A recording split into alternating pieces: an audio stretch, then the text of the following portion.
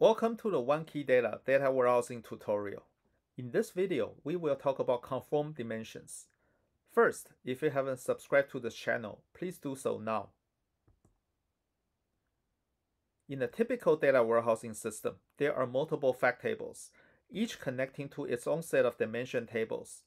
A conformed dimension is a dimension that has exactly the same meaning and content when being referred to from different fact tables.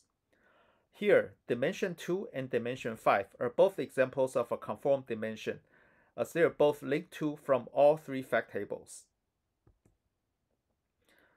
Conformed dimension is important because it gives you consistency as you perform analysis across different types of metrics. In addition, because there's only one conformed dimension table to take care of, ETL jobs are easier to manage and maintain. You might think, this makes perfect sense, but wouldn't all systems have conformed dimensions by default? Well, this is often not the case. This could be due to a number of reasons. The most likely reason is you have different source systems. For example, you have an inventory system that is not connected to the system you use to track sales. So products are tracked differently across the two systems. Now, if you simply move everything into your data warehouse, you will not have a conformed product dimension. Rather, you have two distinct product dimensions. In this case, it will become difficult to answer a question like, for products that are not selling, is it because there is no inventory for them? Another reason could be due to organizational differences. For example, your finance team may define a week as from Saturday to Friday, and your product team may define a week as from Sunday to Saturday.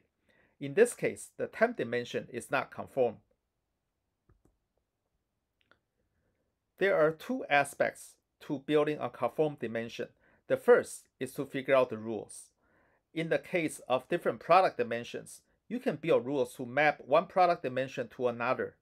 Once the rules are defined, then you'll need to modify your ETL process to make sure your dimension tables and fact tables are built according to these rules.